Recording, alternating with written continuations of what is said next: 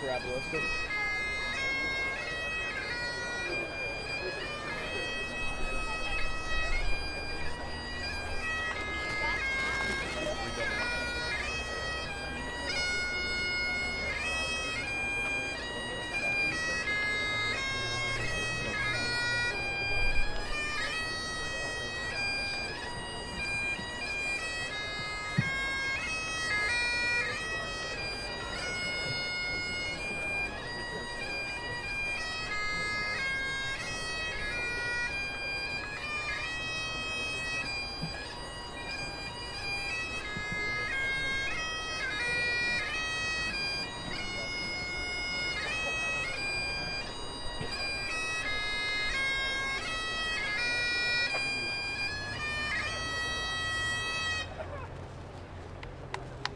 Please stand and remain standing for the national anthem and the invocation.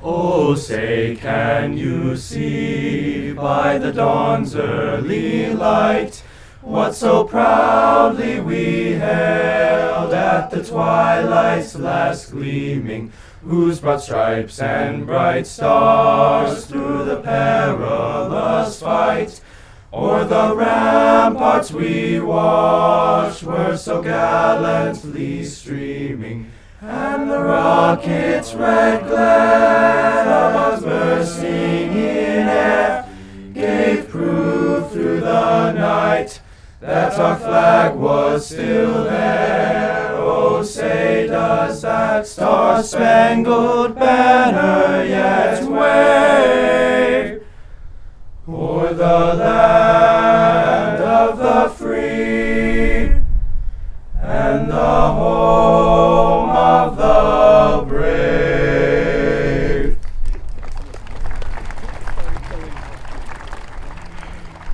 Let us pray. God of new beginnings, we ask your blessing as we begin. As we begin this new day, this new semester, this new school year, this new chapter in Gilman history, bless us. Bless our new faces and braces, our new backpacks and athletic sacks. Bless new students, staff, and teachers, new stadiums, fields, and features. Bless fresh class lists and lunches from Flick. Bless friendships that sustain us and challenge us and give us lift. Bless new courses and sections, new planners and palettes and plays with new purpose. In your light, we pray. Bless all the new growth, wisdom, and insight this year will bring.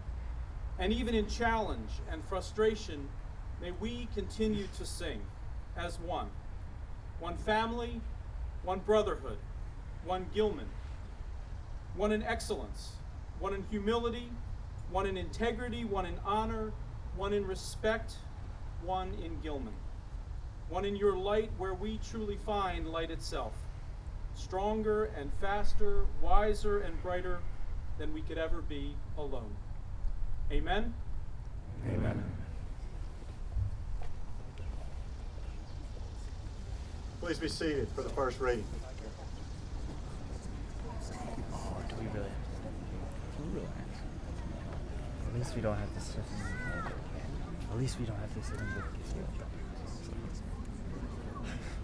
You look like the field. Psalm 36, verses 7 to 9. Please note that the last line contains Gilman's motto. How precious is your steadfast love, O God! The children of mankind take refuge in the shadow of your wings. They feast on the abundance of your house, and you give them drink from the river of your delights. For with you is the fountain of life. In your light do we see light.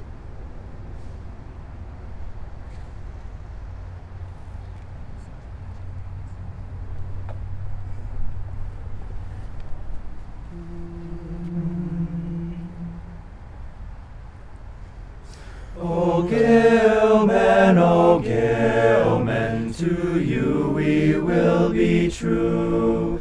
Our loyalty and honor are to the gray and blue. You build up our hearts and spirits too. Forever our Gilman ourselves to you. We're forging ahead and reaching far beyond, with Gilman our strength and brotherhood our bond. When we leave these walls with memories we hold dear, it's Gilman's proud echoes that in our hearts we'll hear.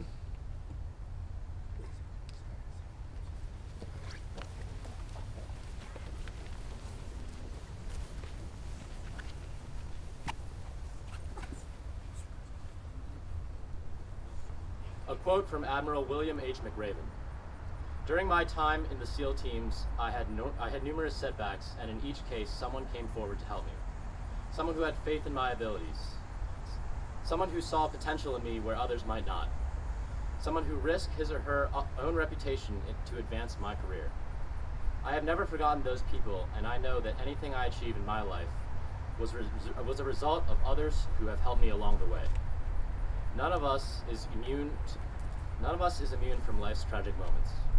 Like the small rubber boat we had in basic SEAL training, it takes a team of good people to get you to your destination in life. You cannot paddle the boat alone. Find someone to share your life with. Make as many friends as possible. And never forget that your success depends on others.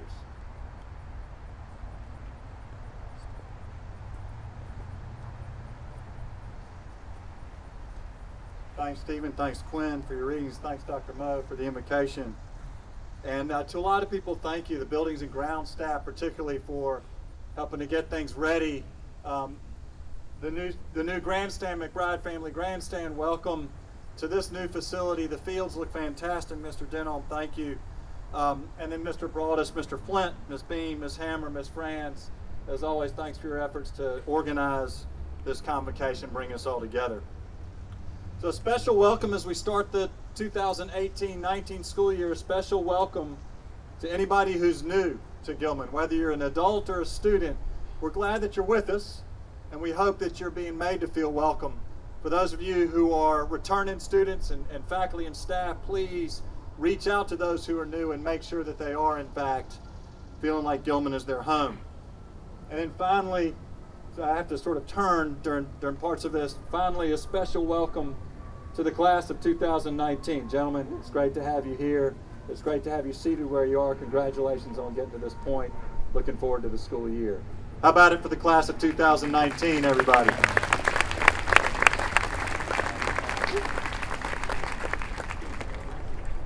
Stephen just read a quote from retired Admiral William H. McRaven, and I'll bring it back up again in a couple of minutes.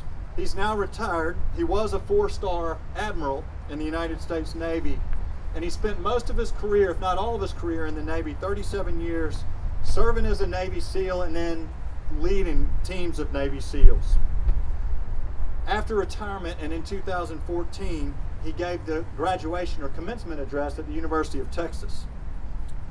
In it, he outlined 10 different lessons that, if practiced by anyone, could help that person change the world for the better. That address, which many of you, I think, saw last year in a middle school assembly, went viral on YouTube. And over the next few years, wherever Admiral McRaven went, he was stopped by people countless times on the street who wanted to talk more about that speech, share what it meant to them, share maybe a lesson that they had that was similar. And all of that positive feedback inspired Admiral McRaven to write a book that expanded on each of the 10 lessons that form the backbone of that graduation speech. The book, as many of you know, is called Make Your Bed. And I hope the upper school students are starting to recognize this. It was your required summer reading. And Make Your Bed is the first lesson of the 10 in the speech and in the book. Today I want to highlight chapter 2, which is called You Can't Go It Alone. And in this chapter, Admiral McRaven writes about the value of teamwork, a lesson he and his team of 6 other SEAL tadpoles, and that's the name that the people training to become Navy SEALs, aspiring to become Navy SEALs, were called tadpoles. His team of tadpoles learned this lesson very clearly by being required to carry a 10-foot rubber raft with them virtually everywhere they went. They ran up and down sand dunes at the beach with it. They paddled it through the surf and then out in the open ocean for countless miles and hours. They even carried it with them to the dining hall. Over time, the tadpoles came to an important realization. On any given day, one of the 7 men might be sick and unable to carry or paddle the boat at full strength. And on these days, others picked up the slack, knowing that the favor would be returned at another time. And the message from this exercise was clear and simple. They needed each other to succeed. As Admiral McCraven puts it, if you want to change the world, find someone to help you paddle. This lesson was put to good use when 25 years later, Admiral McCraven found himself facing perhaps the biggest and maybe most dangerous challenge of his life. See, during what was supposed to be a routine parachute jump, which, by the way, I love how anything, a parachute jump can be described as routine. Like, hey, what are you up to today? Well, I'm going to jump out of an airplane. How about you? Admiral McCraven, during this routine jump, was hit by another parachute at 120 miles an hour. Spun out of control, got tangled up in his own chute, and ripped his pelvis apart before landing miles away from the drop zone. He'd be in bed for the next 2 months trying to recover. For the first time in his life, this young Navy SEAL felt no longer invincible, no longer felt like he was a superhero. So how did he overcome this challenge? In the days and weeks and months of painful, frustrating recovery, Admiral McCraven leaned on others. His wife, his friends, his fellow SEALs. And with their love and support, he got better. And here's what Admiral McCraven wrote about this lesson. This is a quote. During my time, and this is what Stephen read just a second ago, during my time in the SEAL teams, I had numerous setbacks, and in each case, someone came forward to help me. Someone who had faith in my abilities. Someone who saw potential in me where others might not. Someone who risked his or her own reputation to advance my career. I've never forgotten these people, and I know that anything I achieved in my life was the result of others who have helped me along the way. None of us is immune from life's tragic moments, he continued. Like the small rubber boat we had in basic SEAL training, it takes a team of good people to get you to your destination in life. You cannot paddle the boat alone. Find someone to share your life with, make as many friends as possible, and never forget that your success depends on others. Over the last week, people across the United States and really the world have been paying tribute to the late Senator John McCain, who passed away last weekend. Like Admiral McCraven, Mr. McCain served in the United States Navy not as a SEAL but as a fighter pilot. And famously, after his plane was shot down during the Vietnam War, he endured a brutal experience as a prisoner of war for about 6 years. During that time, Mr. McCain was given the chance to be released before some of his fellow prisoners who had been captured before him. But he didn't think that that felt right, and so he refused. Eventually, he was released, and as a civilian, Mr. McCain traded his military service for political service, a career that included 4 years in the House of Representatives and 31 years in the Senate, representing the state of Arizona. He sought the Republican nomination for president in 2000, and then in 2008, he was the Republican nominee for the presidency. Along the way, he established a reputation for being an independent thinker. His nickname was the Maverick, an independent thinker who was not afraid to go against his own party if he thought it was the right thing to do for his country. Even if one did not agree with any or some of Senator McCain's politics, by all accounts his career was a very distinguished one, and he was driven by a deep sense of commitment and service. And I think one of the neat testaments to this fact is that the two men that are going to deliver eulogies at Mr. McCain's service are the two men who defeated him when he was running to be president. Men from different parties, I should add, too. Former President George W. Bush and former President Barack Obama. In a 2005 interview, Senator McCain reflected on the influence and forces that drove this life of service. He spoke of a high school English teacher and football coach, William B. Ravenel, a man who had served in World War II. This was a man who, in McCain's words, quote, made Shakespeare come alive and had incredible leadership talents. According to McCain, quote again, what he taught me more than anything else was to strictly adhere to our school's honor code. If we stuck to those standards of integrity and honor, note the Gilman 5, then we could be proud of ourselves. We could serve causes greater than our self-interest. While a prisoner of war, Mr. McCain found an example of honor in an unlikely source, one of the Vietnamese prison guards. This guard, this man, without ever speaking a word, would enter McCain's cell at night and loosen the ropes that bound him. And in so doing, it eased the pain and the suffering that McCain was experiencing at night. The guard would then return in the early morning and secretly tighten the ropes so that nobody who came in, people who were not as compassionate, I guess, who were not as compassionate, would not know that this was going on at night. These examples of Ravenel and the prison guard clearly made a strong and lasting impression on McCain and fed that sense of duty. Reflecting on these men, he explained that his own sense of honor and integrity steered him to serve his country. Here's what Mr. McCain had to say, Senator McCain.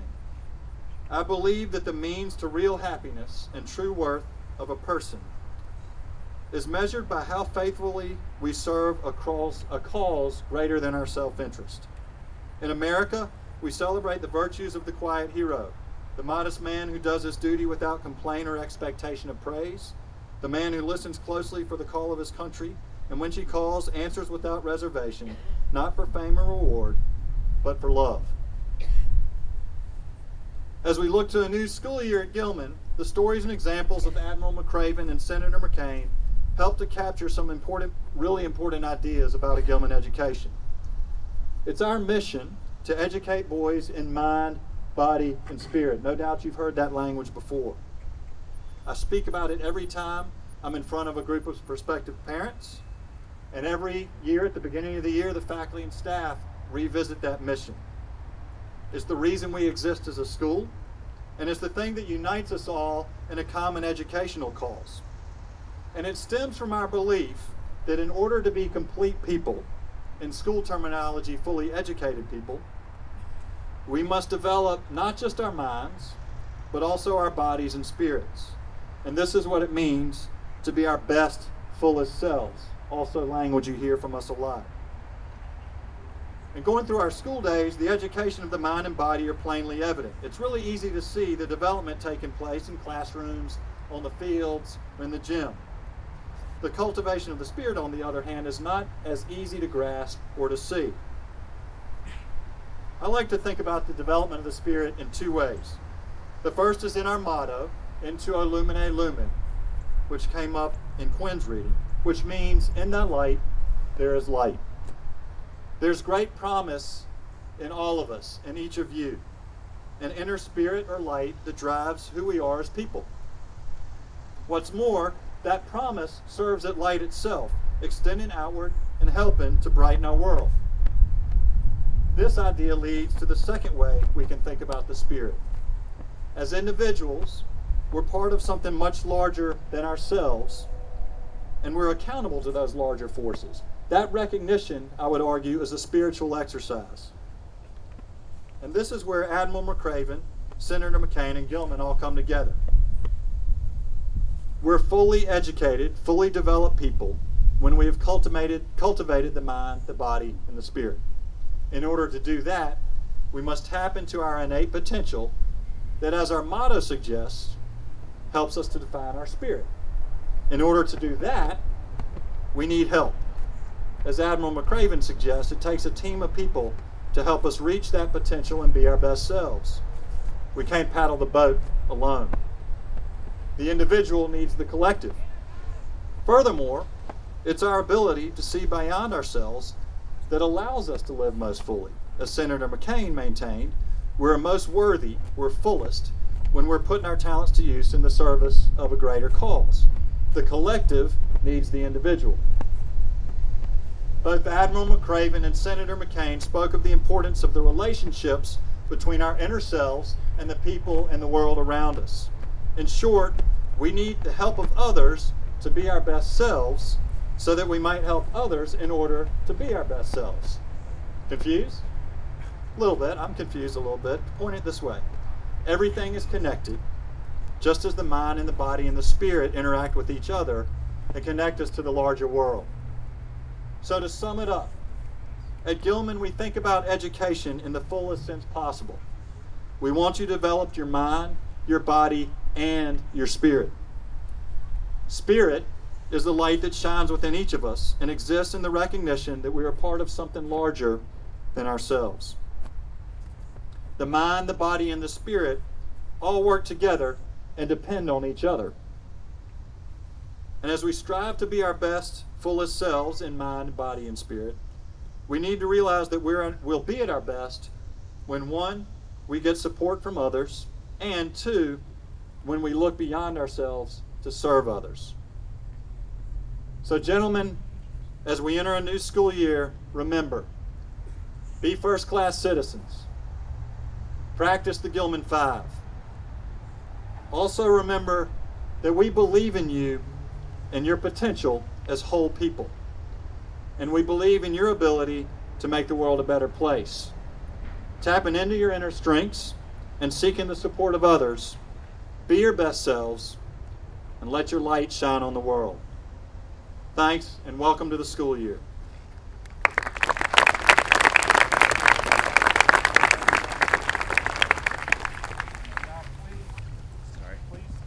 And remain standing for, O God, our help in ages past, and the benediction.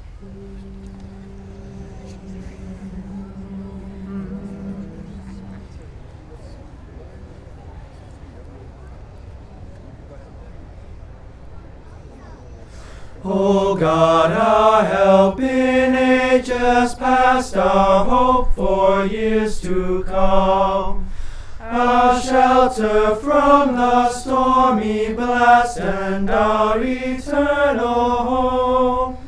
Before the hills in order stood, or earth received her frame. From everlasting thou art God, to endless years the same. O God, our help in ages past, our hope for years to come. Be thou our guide while life shall last, and our eternal home. O God, our help in ages past, our hope this year to come. Fill our year with blessing and grace. Fill our hearts with joy and faith. Fill our classrooms with energy. Fill our lessons with creativity. Fill our minds with wisdom. Fill our bodies with strength. Fill our spirits with hope. Fill our relationships with love. Fill our dreams with compassion. And fill our world with light. And filled and blessed as we so richly are, may our blessings overflow generously into a world so thirsty for all that we have to offer. Amen? Amen.